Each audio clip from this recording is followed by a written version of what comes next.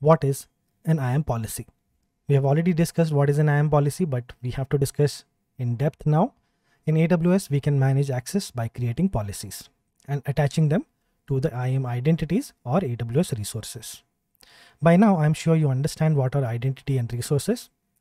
And IAM policies, as I already told you, are JSON documents in AWS that, when attached to an identity or resource, define their permission. So if you are an admin, you will have AWS managed policy, AWS full access, or administrator access attached to your IAM user. And thus, you can perform admin operations on the AWS resources within your account. When you create a user, it has no permissions until and unless you add or assign policies to that.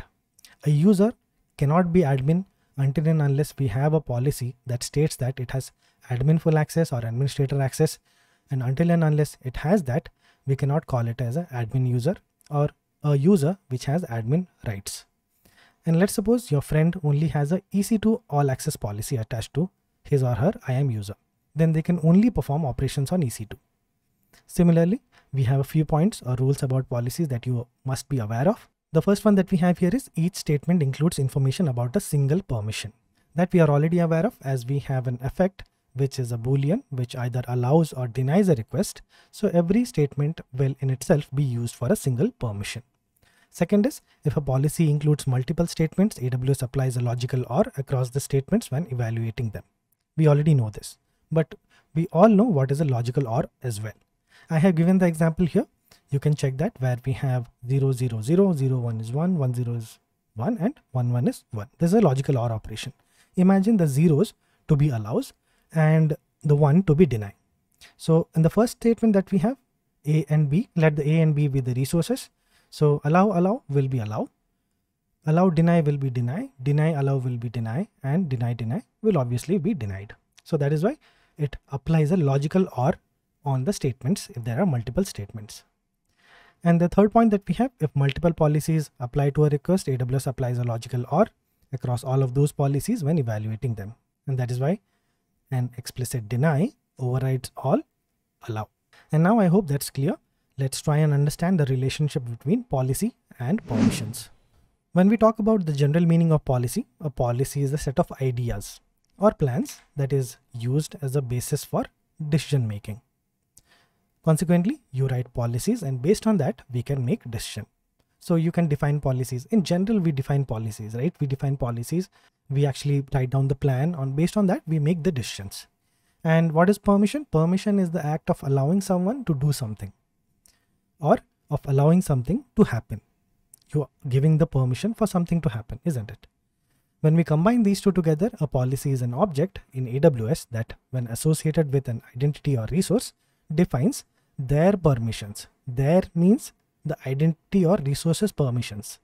Therefore, it clearly implies that we write policies and we can make the decision of who can access what. Let's see this flow diagram here and understand the action. This is the user from the dev team, and this is the AWS service, that is AWS EC2. That is quite clear. By default, the user has no access to EC2. This is the default action because it has no policies attached, so it will not have access to EC2. Hence, we write the policy for EC2. Either it could be allowed or denied. And if we want to allow, then we have to write a policy which actually explicitly allows the request. Next, AWS actually checks the request context, and if it satisfies the allow condition, then the user will get access to EC2. Else the API will return the error message as you don't have the necessary permissions to access the resource. So I hope you got the point. This is a very simple example on how this works. Let's move on.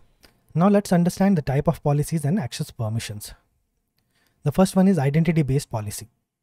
As the name suggests, an identity-based policy lets you specify what that identity can do. That is its permission. They can be attached to an IAM user, group, or role. Let's suppose you want a user to create instances or run instances or query a table data. So you can attach a policy to that IAM user for it to be able to perform those operations. And identity-based policies can be managed or inline. We will discuss about them, don't worry.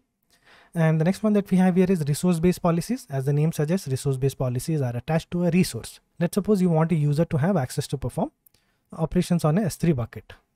What we can do is we can create resource-based policy at S3 to grant permissions. And even though the user doesn't have identity-based policy, that user or principal will still have permissions to work on that bucket because it has a resource-based policy attached for that particular principal or user. Next is permission boundary. A permission boundary is an advanced feature for using a managed policy to set the maximum permissions that an identity-based policy can grant to an IAM entity. And you need to understand that your identity-based policy and permission boundary define how much you can do. But having said that, the permission boundary is not used to grant permission. Instead, it's used to define the maximum permission. That is why it is called a permission boundary. And the permission boundary is not used to grant permission. Instead, it is used to define the maximum permission. Next is organization SCP. And this is also a very important service called AWS organization. And we create service control policies, that is SCP, that are used to define maximum permissions for account members of an organization or OU. Here as well, we don't use SCP to grant permissions, but instead we use them to limit permissions. And you can actually override implicit allows using SCPs for members across various accounts under your organization's umbrella. Next is access control list. We have already heard of access control lists in S3 before. And in retrospect, ACLs are like resource-based policies, although they are the only policy type that does not use the JSON policy document structure. You might have seen ACLs in S3. Yes, like we have for Amazon S3 access control list, which enables us to manage access to buckets and objects. And that's the difference between IAM and ACLs. IAM or bucket policies can only be attached to buckets, but not the objects in the bucket. ACLs can be assigned to buckets as well as objects in it, and that's the difference between them. Here as well, when a request is received against a resource, Amazon S3 checks the corresponding ACL to verify that the requester has the necessary access permission, and based on that, it will either allow or deny the request. At last, we have the important one. We have the session policies. So when you think of session, you imagine a scenario where you want to provide a mechanism where each request can be validated that it's being sent by the same user. Session policies are similar to that. Hence, session policies are advanced policies that you pass as a parameter when you programmatically create a temporary session for a role or federated user. I gave you an example of STS and temporary credential where we assumed a role. That's a type of session policy or role session that we can use. Here as well, session policies limit the permission for a created session but do not grant permissions. Now imagine you want to have like 3 wishes. So I want to wish for a big house, a big car, and a lot of money. And to grant these wishes, we need a genie. He says, "Master, your wishes are my command." And he is the one who will grant you these wishes. Similarly, you should relate to this as you are the user or entity. Your wishes are the policies.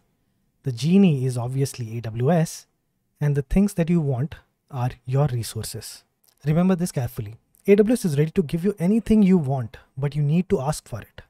And with proper wishes or commands. And that's how it translates.